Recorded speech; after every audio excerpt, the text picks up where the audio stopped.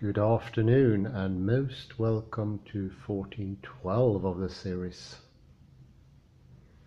We will continue with a nice little booklet of Merleau-Ponty, The World of Perception.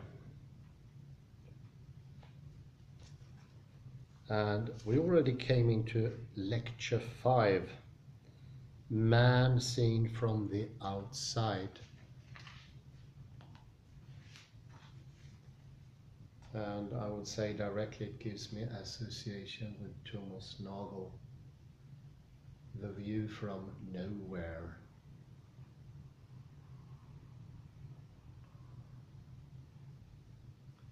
The origo and subject in front of space, in front of object in space.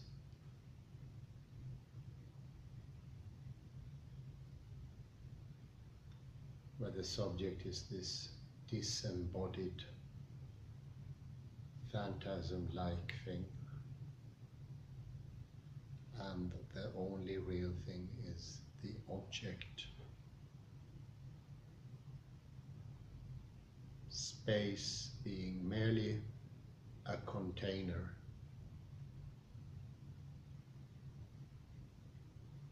Without any significance, effect.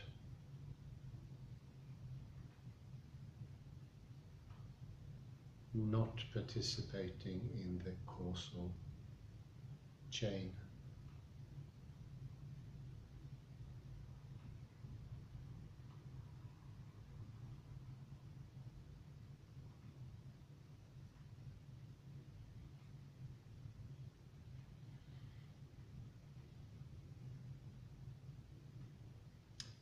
Page 81. Thus far we have tried to look at space and the things which inhabit it, both animate and inanimate, through the eyes of perception, and to forget what we find entirely natural about them simply because they have been familiar to us for too long.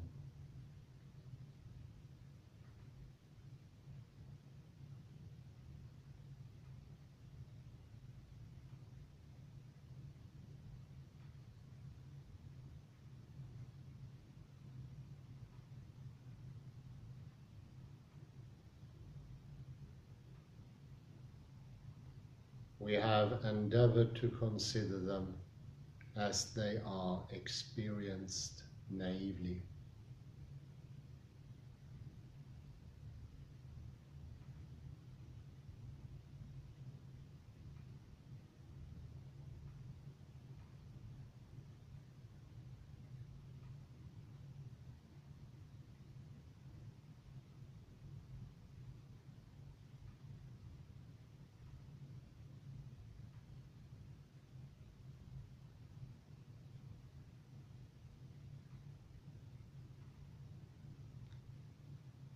We must now try to do the same with respect to human beings themselves.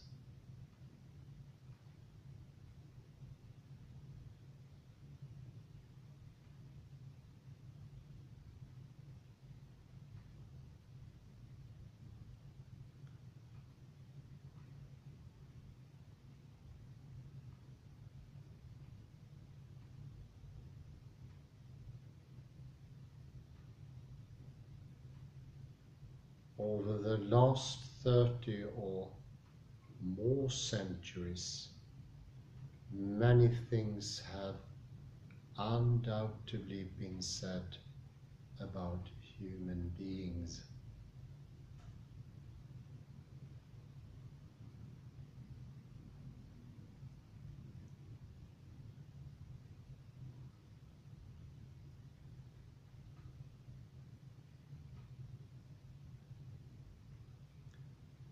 Yet these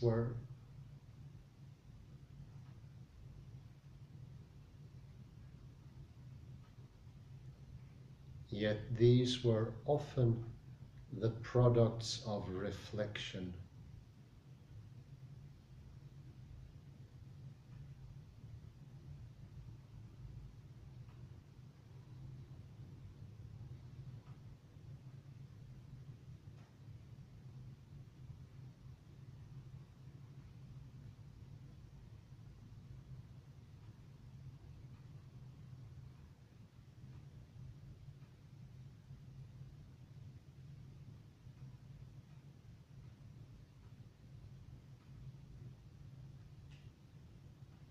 What I mean by this is that Descartes, when he wanted to know what man is,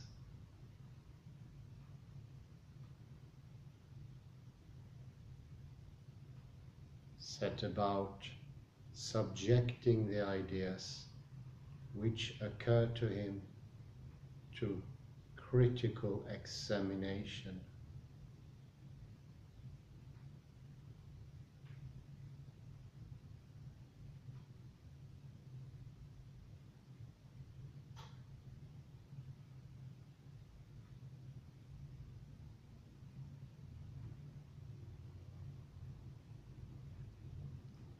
One example would be the idea of mind and body.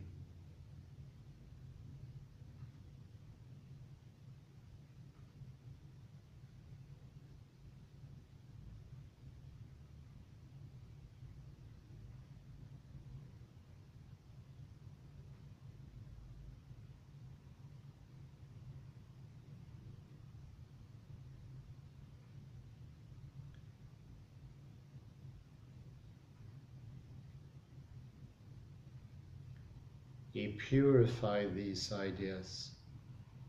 He rid them of all trace of obscurity and confusion.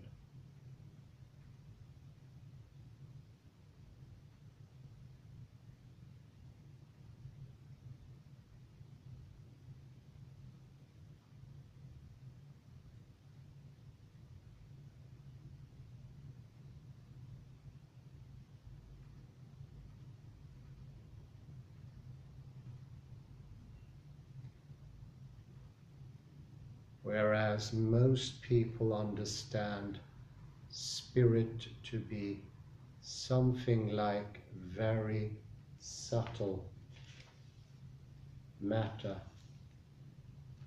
smoke or breath.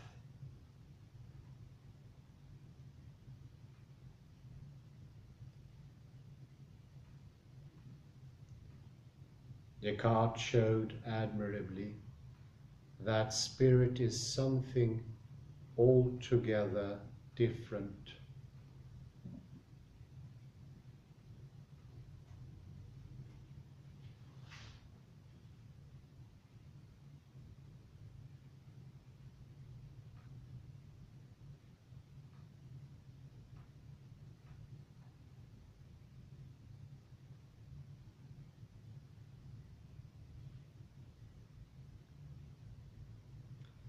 He demonstrated that its nature is quite other.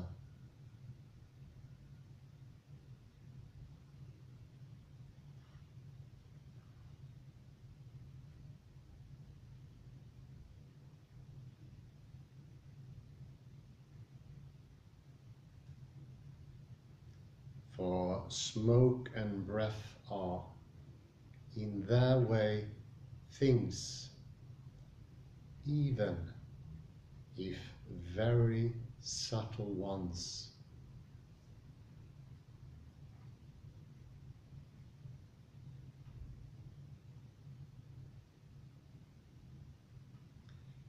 Whereas spirit is not a thing at all, does not occupy space, is not spread over a certain extension, as all things are,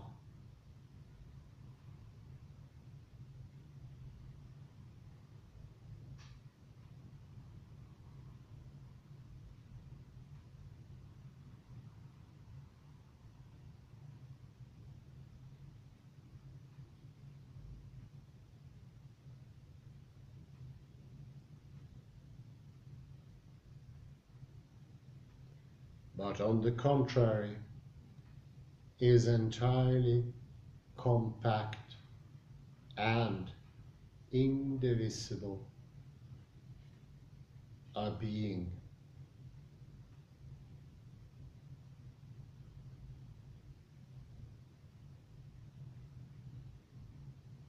The essence of which is none other than to commune with, collect, and know itself.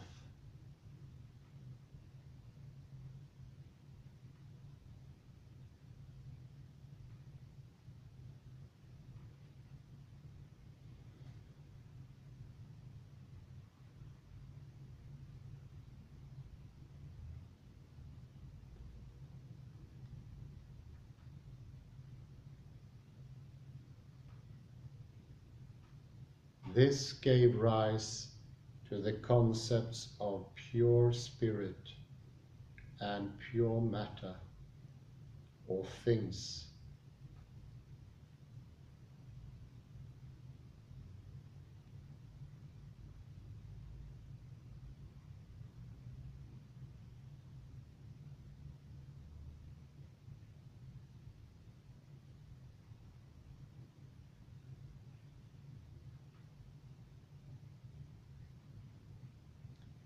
Yet it is clear that I can only find, and so to speak, touch this absolutely pure spirit in myself.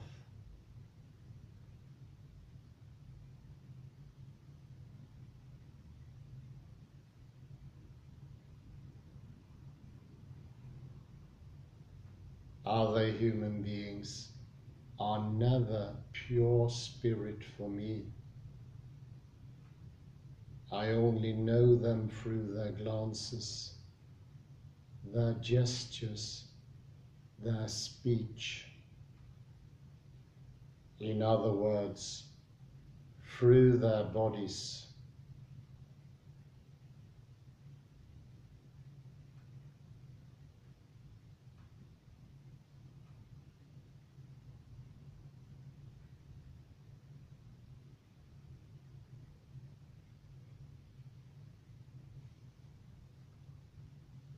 Of course, another human being is certainly more than simply a body to me.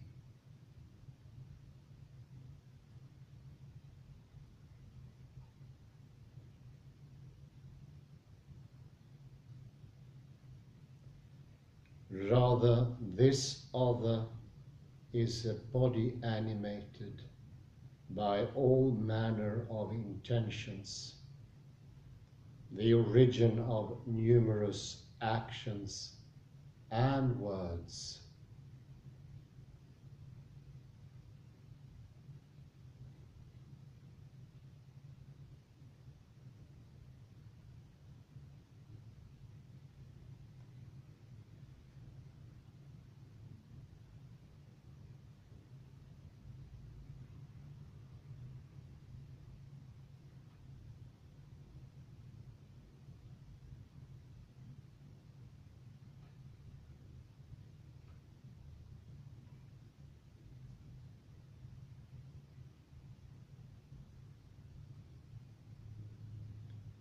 These I remember, and they go to make up my sketch of their moral character.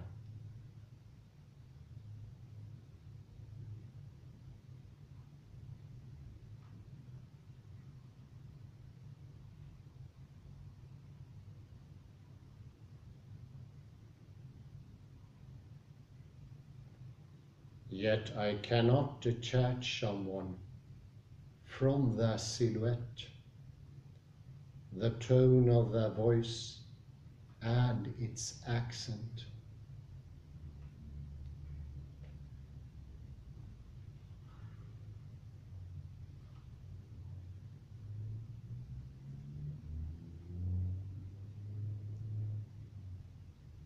If I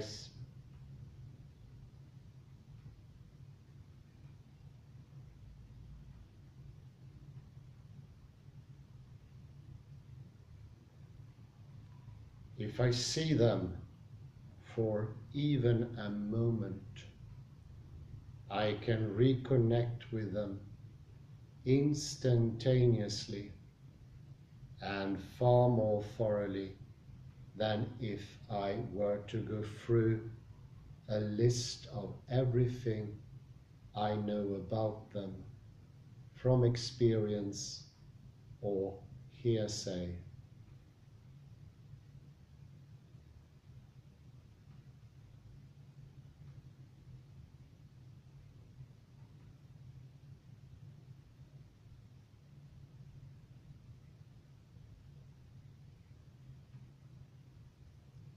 Another person for us is a spirit which haunts a body, and we seem to see a whole host of possibilities contained within this body when it appears before us.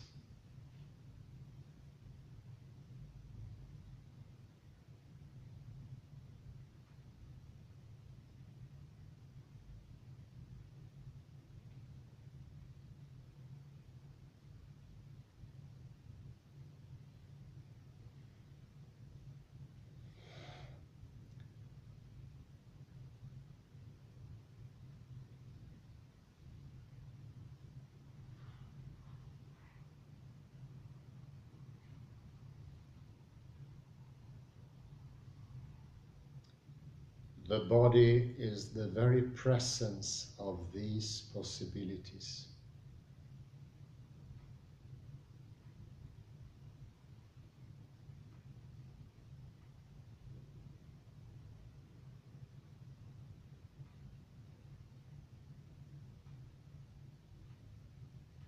So the process of looking at human beings from the outside, that is, at other people,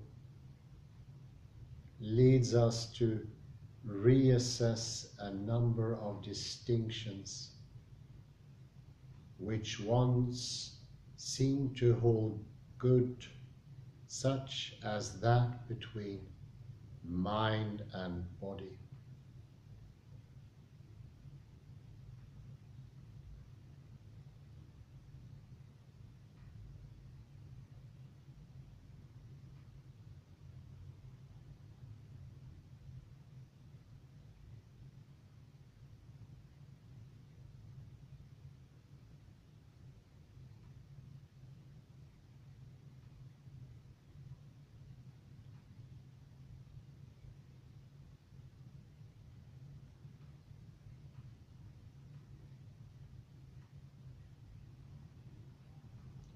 Let us see what becomes of this distinction by examining a particular case.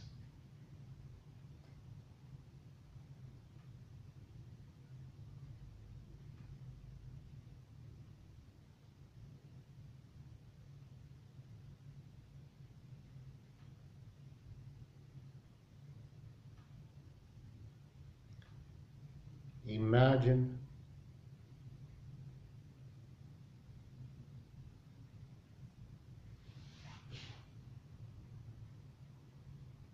that I am in the presence of someone who, for one reason or another, is extremely annoyed with me.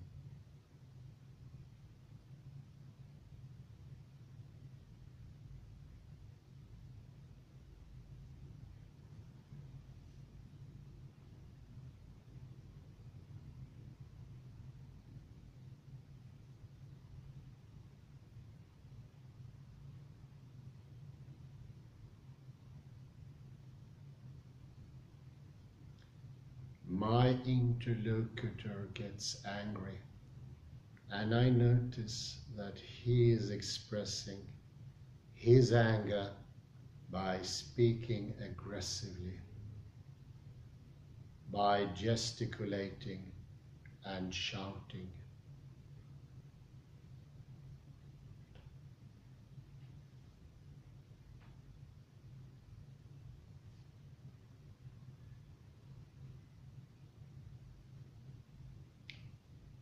But where is this anger?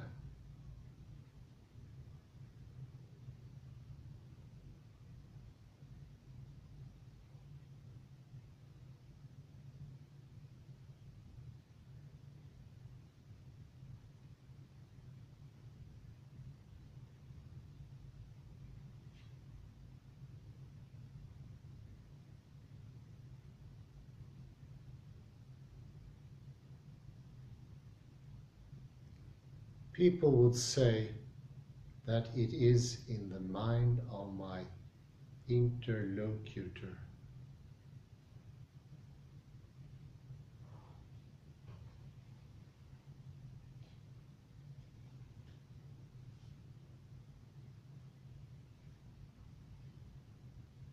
What this means is not entirely clear.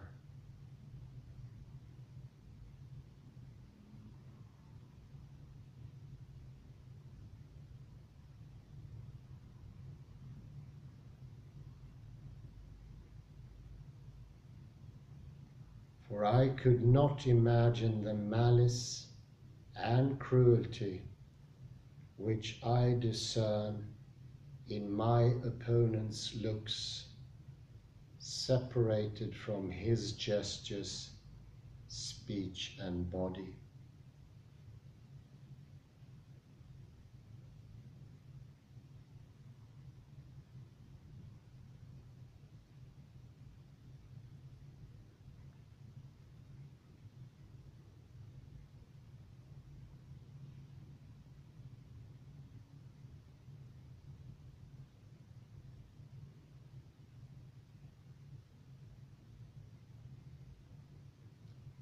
None of this takes place in some otherworldly realm.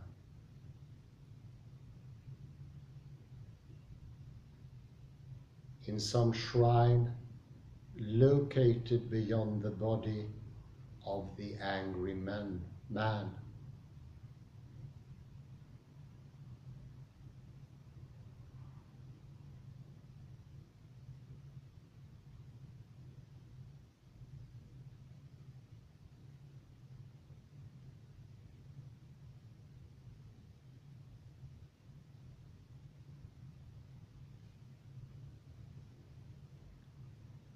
It really is here,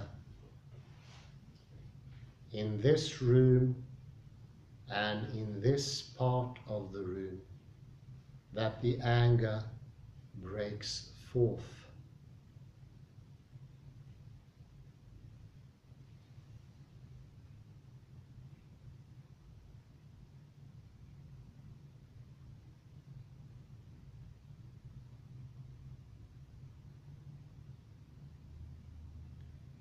It is in the space between him and me that it unfolds.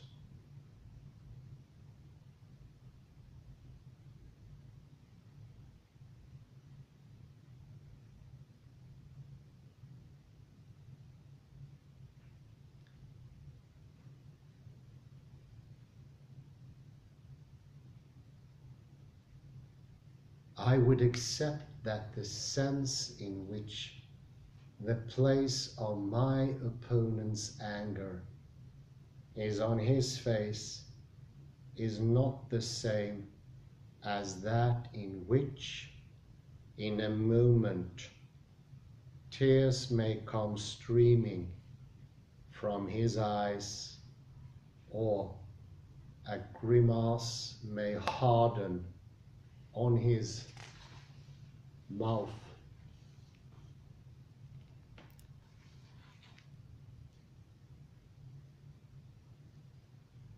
Yet anger inhabits him, and it blossoms on the surface of his pale or purple cheeks.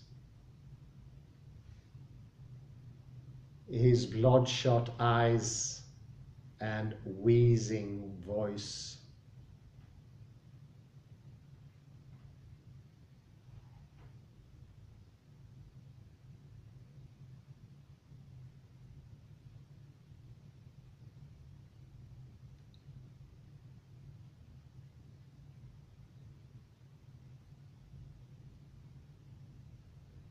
And if for one moment I step out of my own viewpoint as an external observer of his anger and try to remember what it is like for me when I'm angry,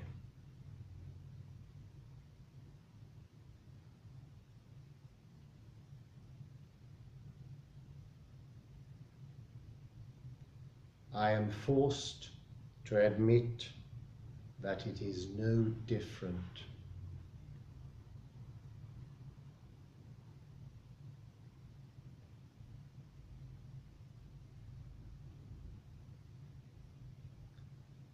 When I reflect on my own anger,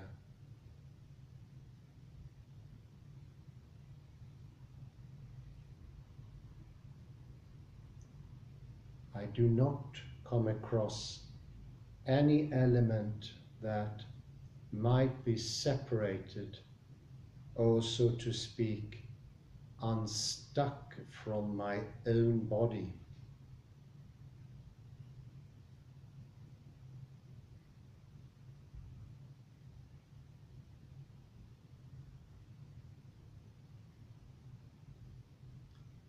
When I recall being angry at Paul, it does not strike me that this anger was in my mind or among my thoughts, but rather that it lay entirely between me, who was doing the shouting, and that odious Paul, who just sat there calmly and listened with an ironic air.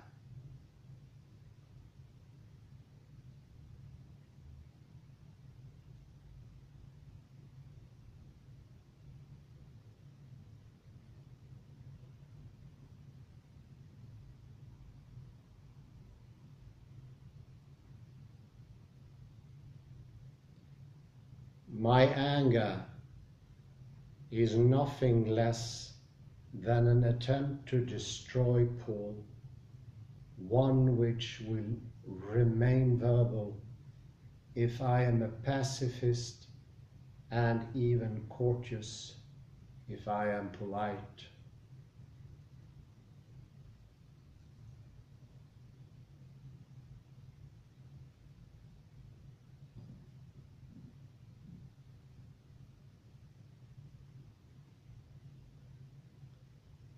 The location of my anger, however, is in the space we both share.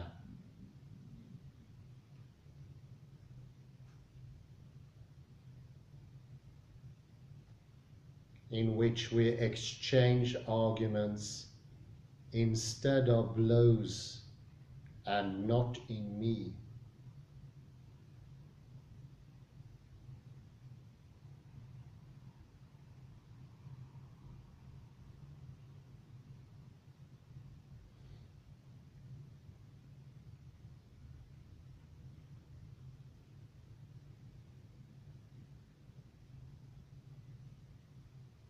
It is only afterwards, when I reflect on what anger is and remark that it involves a certain negative evaluation of another person,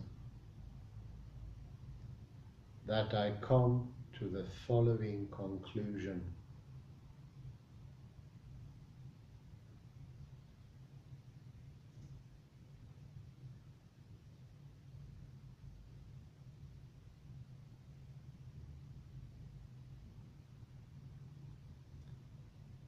Anger is, after all, a thought. To be angry is to think that the other person is odious, and this thought, like all others, cannot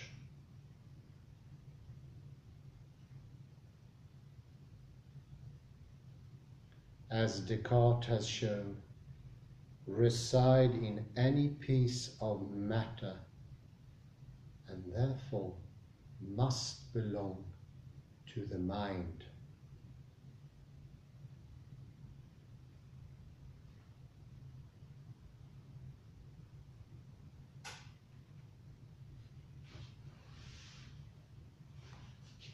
I may very well think in such terms, but as soon as I turn back to the real experience of anger, which was the spur to my reflections, I am forced to acknowledge that this anger does not lie beyond my body, directing it from without, but rather that in some inexplicable sense it is bound up with my body.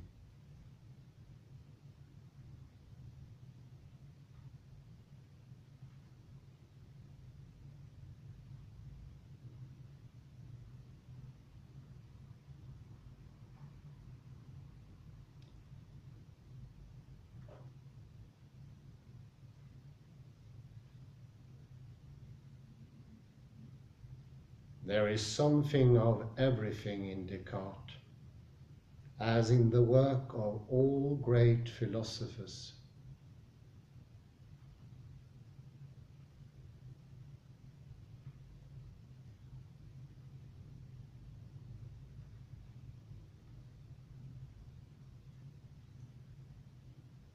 And so it is that he who draws an absolute distinction between mind and body also manages to say that the soul is not simply like the pilot of a ship,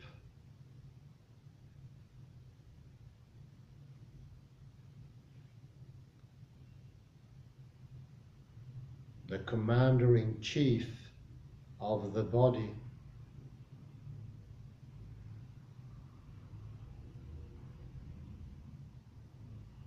but rather that it is very closely united to the body.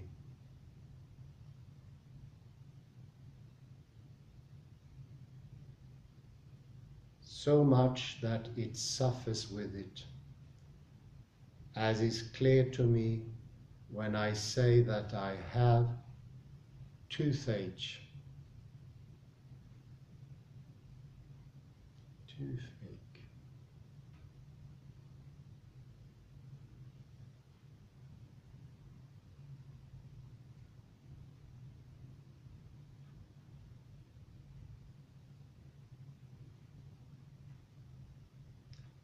Yet this union of body and mind can barely be spoken of.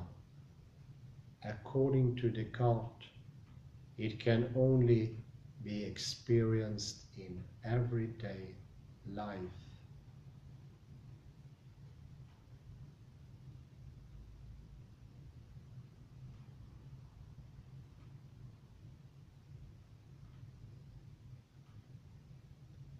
As far as Descartes is concerned,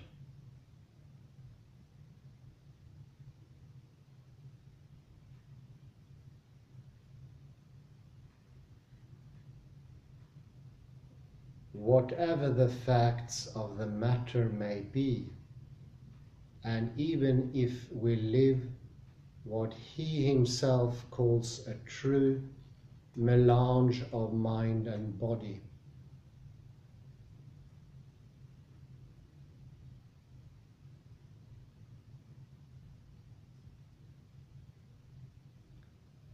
this does not take away my right to distinguish absolutely between parts that are united in my experience.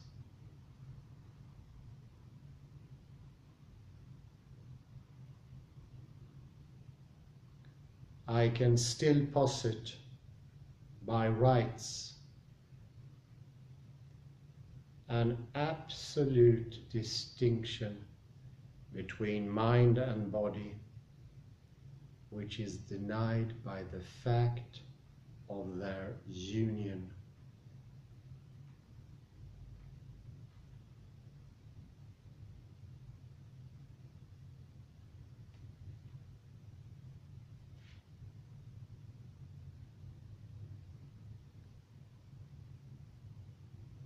I can still define man without reference to the immediate structure of his being and as he appears to himself in reflections.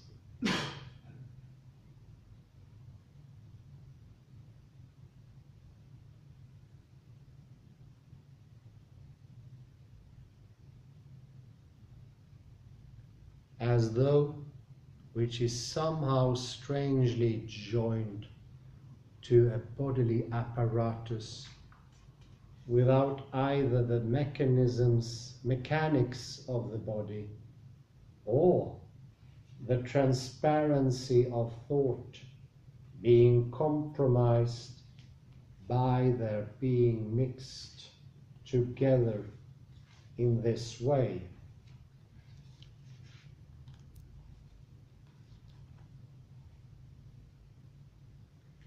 It could be said that even Descartes' most faithful disciples have always asked themselves exactly how it is that our reflection, which concerns the human being as given, can free itself from the conditions to which it appears to have been subject at the outset.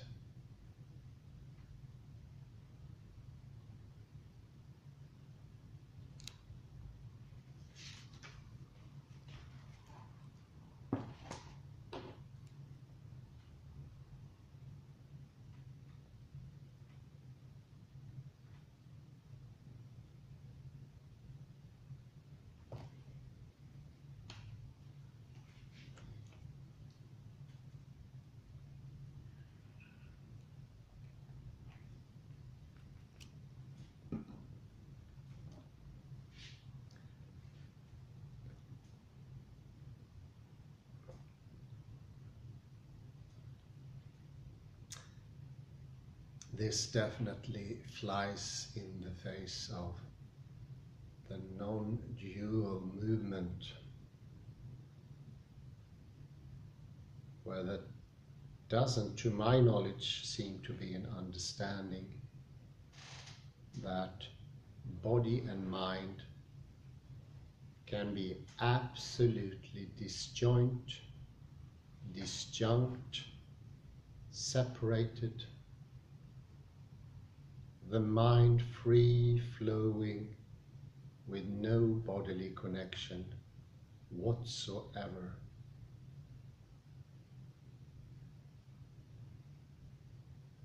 But at the very same time, they are one and the same, identical.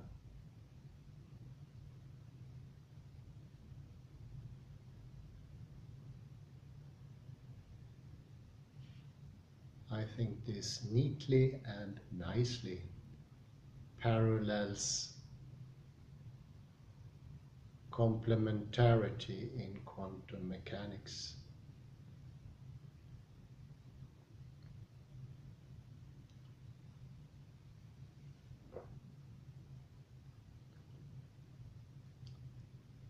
Where the wave and the particle are the two most different aspects of reality that the universe knows.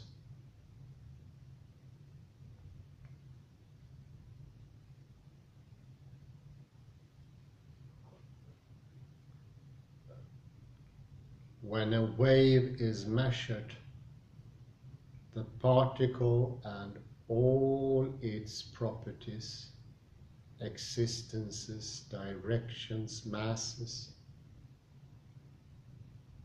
disappear from you.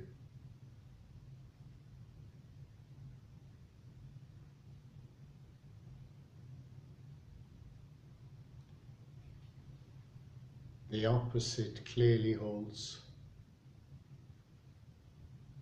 A particle takes away all of the wave.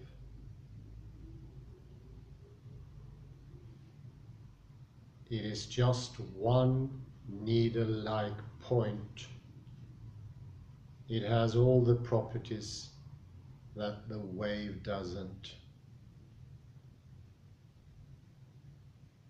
They are the truest contradictions that exist.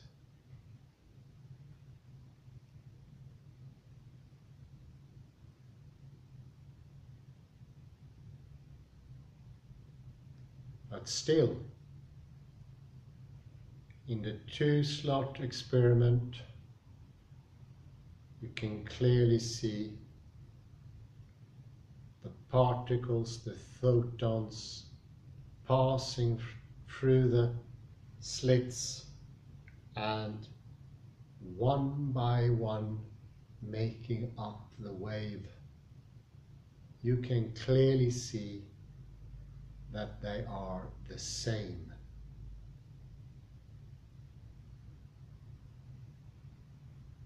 You can see the wave building up one photon after one photon in a massive bead of coming into existence.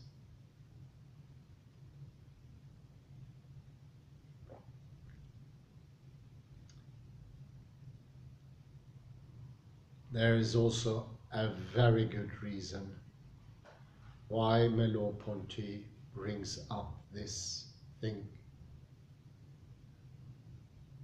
I think most people who comes to the conclusion that there is no soul has thought about these things very, very deeply and in the manner which is absolutely normal. And that is in terms of exclusion.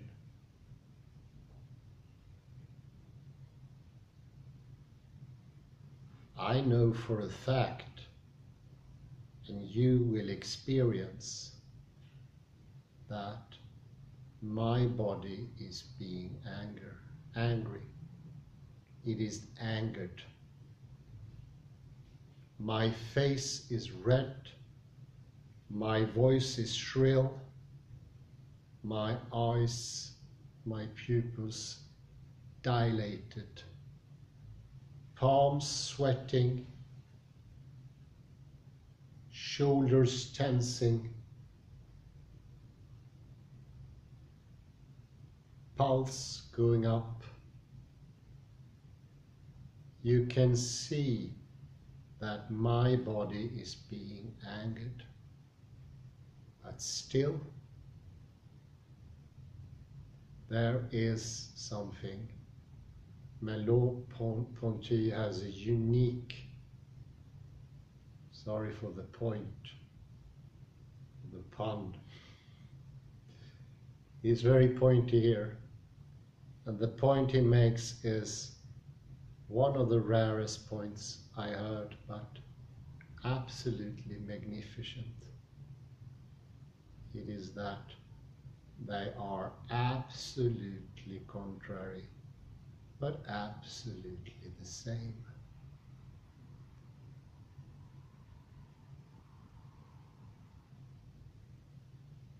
We have touched on this subject before many times, and I'd say this might be the most important subject if you want to understand your own soul or psyche. And it is also, I find forgiveness here for the understanding of Daniel Dennett and Hilary Putnam and John Searle, because the conclusion of identity between body and mind is also true, undeniably so.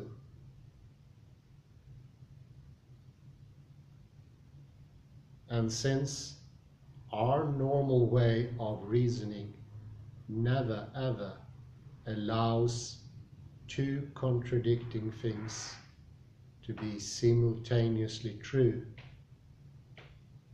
no discourse, no books, or very, very few books allow that to be the case.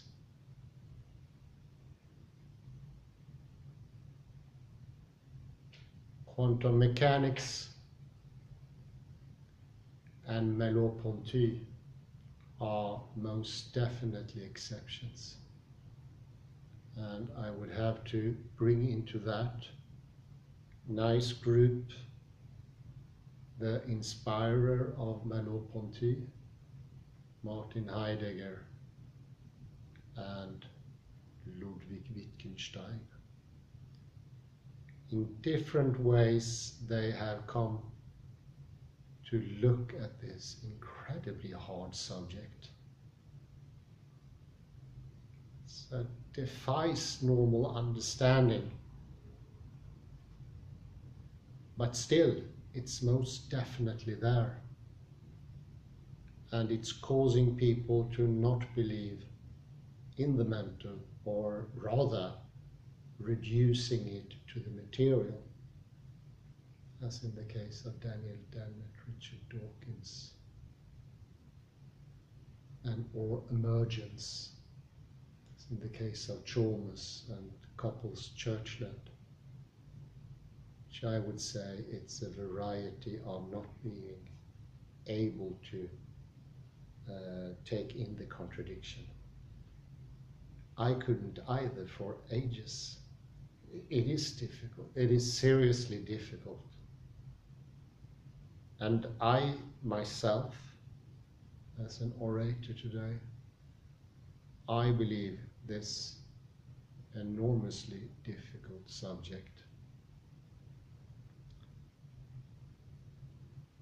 needs to be approached in different manners.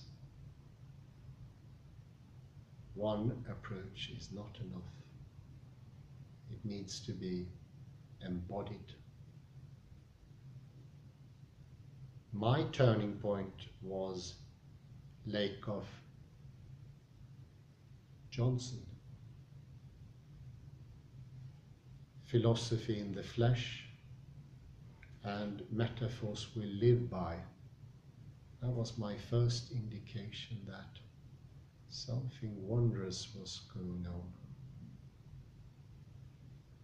I would say that was a very important step in my thinking process, to add to quantum mechanics. Could we ask for a comment here on my dear colleague Kalle Lundahl, maybe? Be so kind. I will attach the microphone, see if I can steady my hand.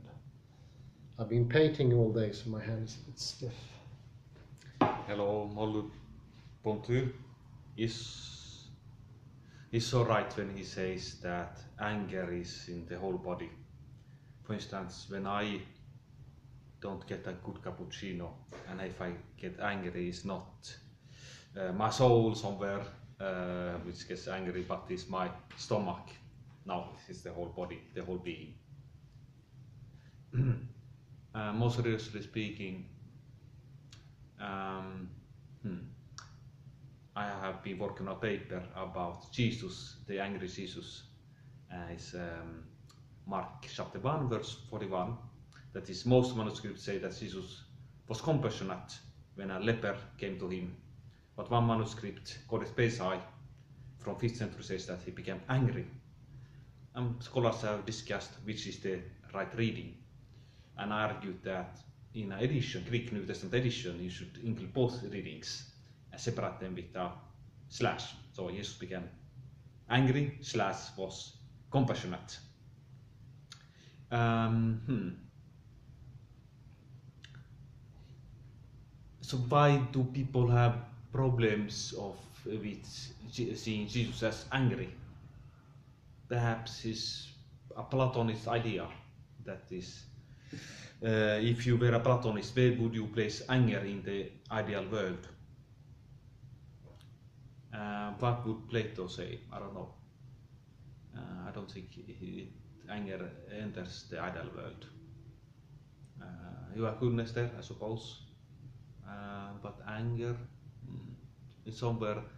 So it's not only a dichotomy between body and soul, but it's also a dichotomy between, let us say, goodness and anger. And anger gets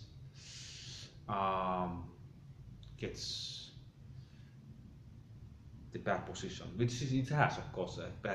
Anger is nothing good, but there can also be rightful anger, of course, I suppose, since Jesus was angry. And do you want to add something, Hans?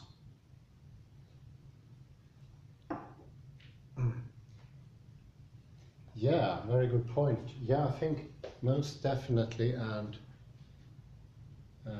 you took me off guard there, but I think there's been philosophers and psychologists been looking into if you compare goodness with joy, happiness, benevolence, insight, positive, that could be diminished if you don't allow yourself to have the contrary, the anger, as you said, rightful anger. They seem to be the same thing in some instances. A rightful anger and putting your foot down for something that is good is also a joy, a goodness. And yes, it's contradictory for Jesus. And as you say, he's perceived as platonically only good. And that would make him a bit strange, I would think. Not godlike. Anger, happiness, goodness could be like the wave and the particle. They are the same but completely different. This mystery in a riddle put into a black box, and so many people struggle with. I struggled with that for decades. I don't know what I thought in my youth. I don't think I ponder about it. I just assumed them to be completely different, but still same.